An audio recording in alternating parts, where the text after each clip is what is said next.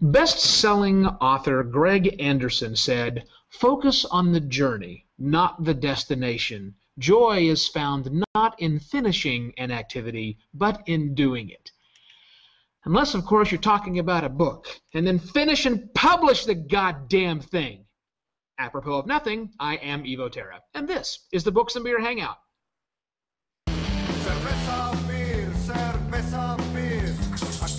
Hello again, and welcome to another episode of Books and Beer, our weekly chat on all things indie publishing. My name is Jeff Moriarty with ePublish Unum, and our guest today is Adam Bainick, a long-time writer who has not yet crossed the Rubicon into becoming a full-fledged author. We're going to talk with Adam about his journey and why it isn't yet complete.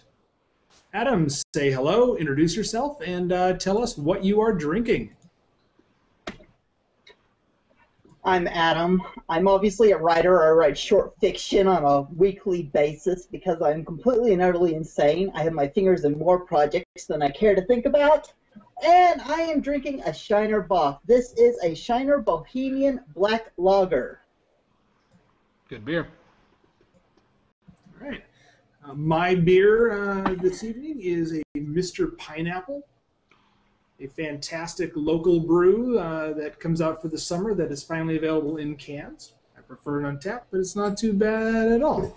Evo, what do you got going tonight?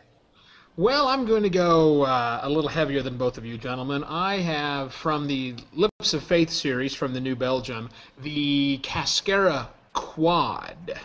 This is a 10% brew with date and coffee cherries added. So I'll be totally blitzed by the time that this thing is over. Sorry. I'm mildly disappointed that you're not blitzed already. How is it? Is that good? It's good. It's very sweet. It's not super tart, which a lot of the Lips of Faith stuff is. But I'm quite happy. All right. Well, enjoy. Thank you. All right, Adam. Let's start right in. So why have you not yet been published on Amazon.com or one of the big marketplaces? What exactly are you waiting for? Kind of easy. I am not waiting for anything. I am working on writing and writing and writing, and I keep forgetting about the whole publishing thing. It's a true story, though. I write a lot of short fiction, which has the possibility of becoming longer fiction, so to speak, and that's actually what I'm working on right now, but I'm sure we'll get to that eventually. And I always think it's one of those, you get caught in a tailspin expecting the other things to happen if you don't pay attention, if that makes sense. No, you lost me on that one. What do you mean? What you expect other things to happen? Like what? I don't think about it. I just do it. Okay, and so I end up losing track of the next step. Okay, so you love to write. So I get this. I'm giving you shit, but I get this, right? I love by all to write, means, and the give it. mechanics and other parts of it are not my favorite either. But I'm aware that there's sort of a life cycle going on there, and that the whole point is to publish. You do want to publish. That is the point. Oh, right? absolutely. Okay. Well, let me chime in here. So, I mean, we have just narrowly defined publishing in this 2-minute exchange here is getting your book up online on a major marketplace like Amazon.com. But I'm curious, Adam, do you have a different definition of publishing? I mean, do you think you're publishing your stories? Do you feel that you're publishing stories that people are reading right now? I'm definitely publishing stories that people are reading right now. Okay.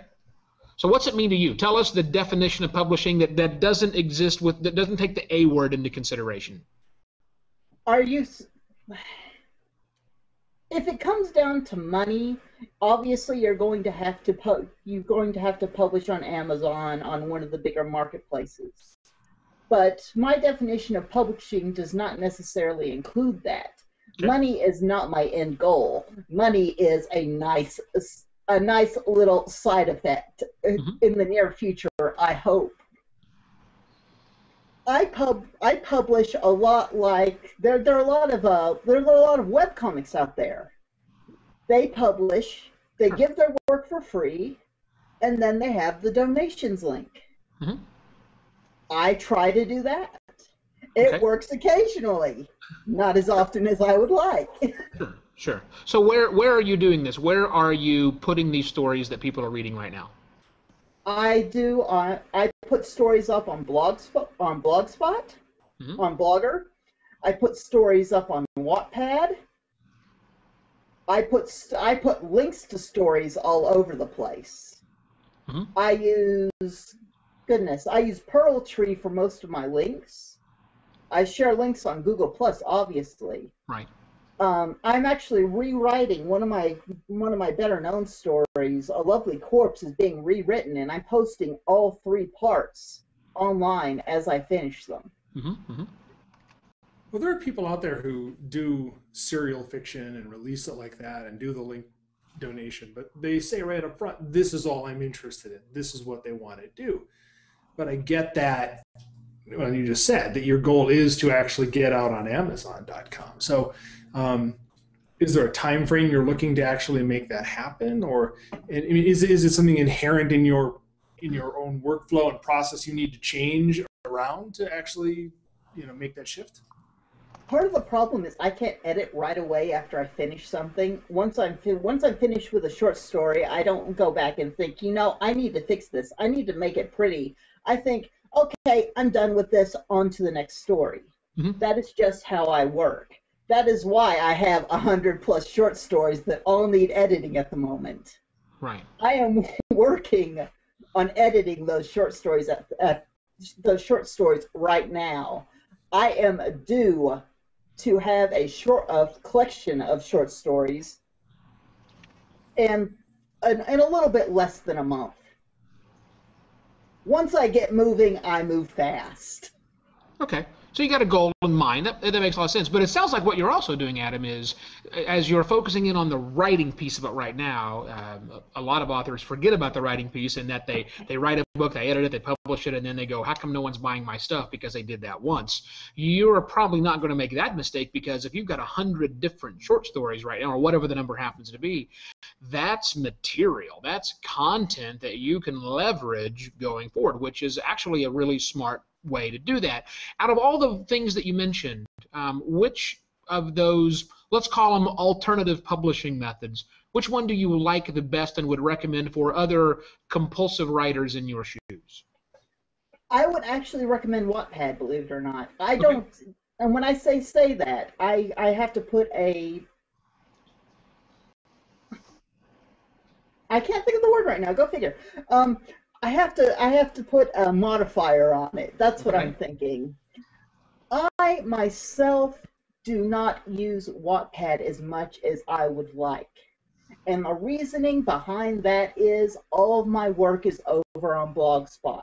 In order to use Wattpad to its fullest potential, I would have to take all 100 of those stories, transfer them from Blogger to Wattpad. Now, Okay. I have to consider, is that worth my time? But Yeah. Wattpad is a fantastic platform. It truly is. So you've got a lot of these stories on your blog on Blogger. You got an idea of how many people are reading you over there, or maybe and also on Wattpad too? What's your audience look like? Do you think?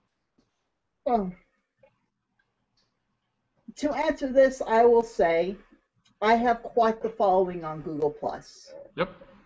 I do put out work regularly on Google+, and they do go there. I get about 500 hits per story when I post it. Mm-hmm. Mm-hmm. Now, for a little while, people forget, and then I write my next story, and people go back and they go through my backlog. Sure. So that's how I work. Okay. So My you've work got, is not unknown.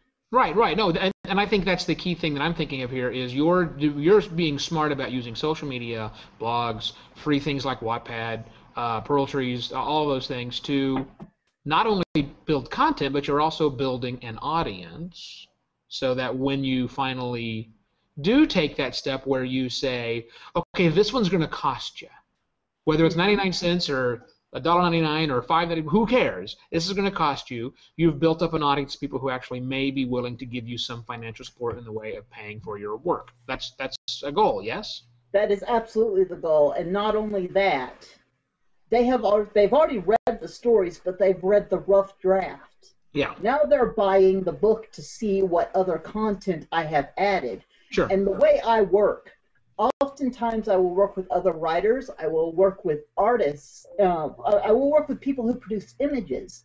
I will write stories for those images, and every story also has a link back to them. It's cross-promotion. It's not just for me, it's for them, which makes them more likely to work with me in the future. You're building a network of people you can collaborate with us too. Perfect. Exactly. Yeah. Well, I mean, what you're doing is avoiding a problem that most people that I talk to, most writers that I talk to, when they haven't taken the step into being an author or getting published in some of the larger ways, when they finally do it, they wonder why no one's buying their book, why no one's engaged, and you're not going to have that because you're already doing all that legwork. It's interesting to me though too. I mean, I have another friend of mine who's a writer. She got her first book out, and she's got a print-on-demand version, and she's in some of the marketplaces and so on. And where she gets stuck is the editing. Right? Her problem, she gets this one book out, and she's edited that thing like 1,000 times, and your focus is more that writing. It's interesting along that process, to me anyway, where people get really kind of dig in. Hey, Adam, I've got a quick question here, and it may wind up being our final question because we like to go to the 15-minute mark.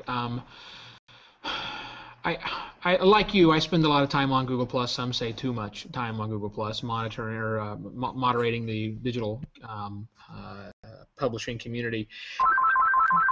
Hello, that's okay. We can take the call later. So yeah. Okay. No worries. So it'll eventually stop. Do you think that authors sometimes new to this idea publish too quickly? I do. A lot of times. I actually, because I write so much, I actually already have an editor who's perfectly willing to help me at no cost. Yeah. I have my publicists, which is to say my followers who reshare my work, who spread the word. I have my fan base already set up. Mm-hmm. This is all already done. A lot of people do publish these things before they get edited, before they get double-checked, before they're well-known, before their style is even developed, before they even have their own voice. Right. Which causes a lot of problems, obviously, down the road because their writing style has completely changed and then they've lost their readers. Yeah, I can see where that would actually be a challenge for a lot of people. And you're right, like you, I think people publish way too quickly, and I think they should focus more on learning how to become a better writer. And it sounds like you're going down that path. So I can't fault you for any of your decisions, man. Regardless of what I might have implied at the intro. That's I think is a real smart way to doing that for you. So awesome. All right, man. Well, thank you very much for being on the program with us today, my friend. Absolutely, anytime.